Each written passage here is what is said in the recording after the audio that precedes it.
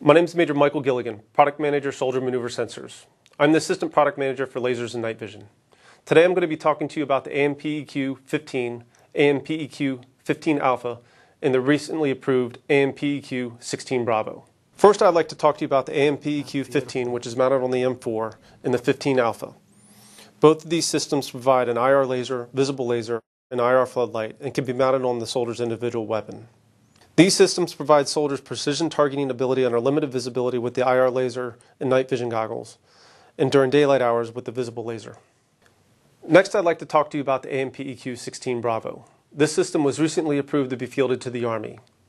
It provides the same capability as the mentioned PEQ-15 and the PEQ-15 Alpha. However, the 16 Bravo has an additional integrated white light.